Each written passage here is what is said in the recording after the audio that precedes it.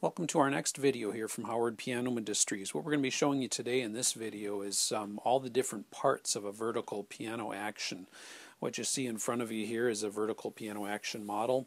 Obviously it's not the whole action, but it's just a representation of all the different parts from one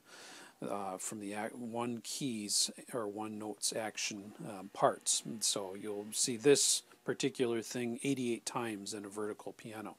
Now there might be some variances as you go from one piano to the next, depending on the height of the piano and style and everything, but the parts are gonna pretty much be the same on most vertical pianos. Spinet pianos are going to be a little bit different, and I'll show you in this through the video how those will be a little bit different. We'll start over here. Obviously this is the key, the part that you press down to make the note play. So we've got here the key top. This right here is the key front right here.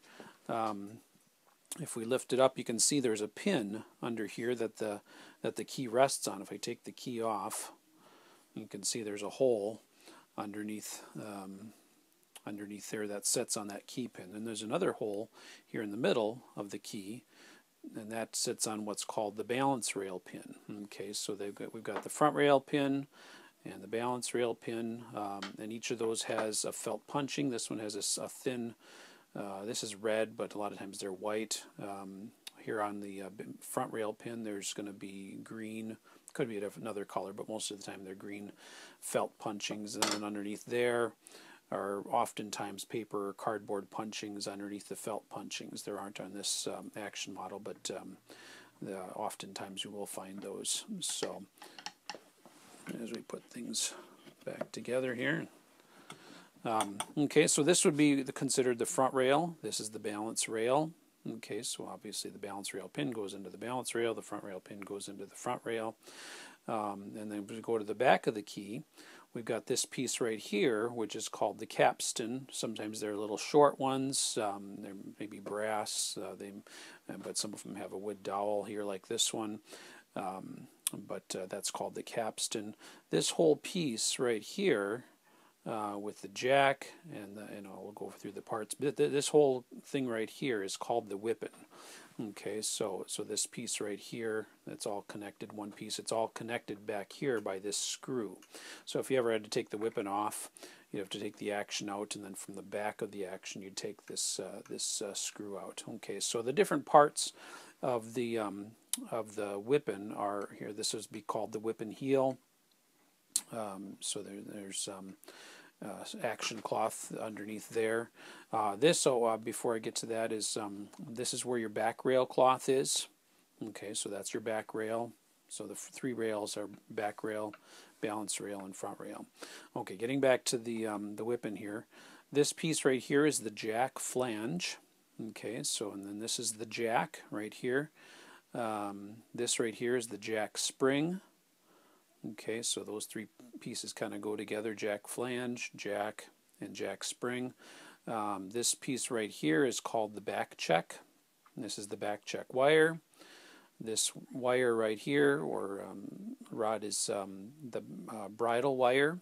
Okay, and then attached to that is the bridle strap. Okay, so this going from this piece up here down to the bridle wire is the bridle strap. This is a regulating button, and you'll see as you learn about regulating what that's for. Of course, you got a regulating screw up here at the top of the regulating button that goes through the rail, so that's all attached together there. Let's see, going over here. So back here as part of the whippen is the whippen flange. Okay, so that flange, so you can see it pivots on that flange. And then the very back of the whippen is the spoon, the damper spoon. Okay, and so that's the damper spoon. This piece right here is the damper lever. Okay, this is the damper lever flange.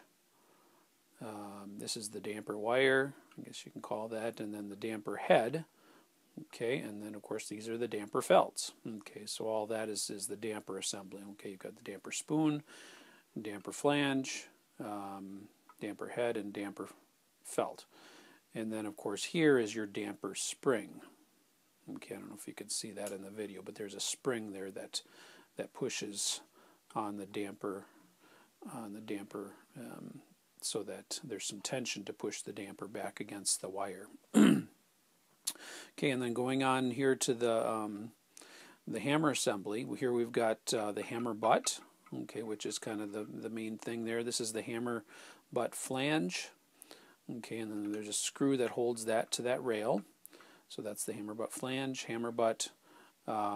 This is the catcher, and then the catcher shank, and that's what the bridle strap gets attached to. If you get the clip-on bridle straps, that just clips to this catcher shank right here.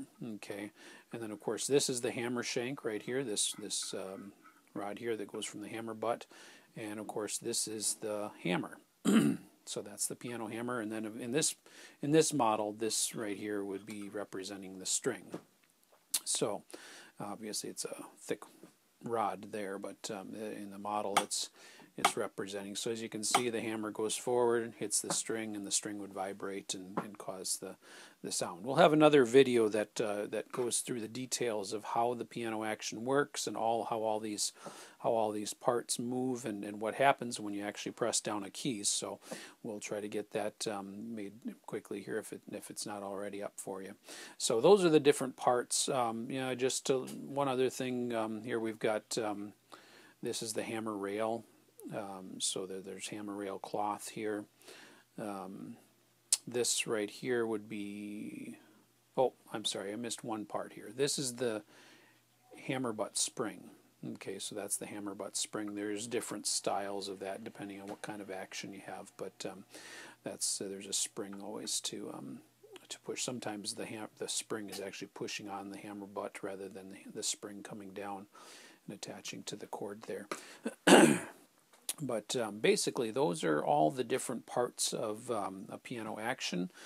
Feel free to check out our other videos on piano tuning and repair. But otherwise, our website is howardpianoindustries.com.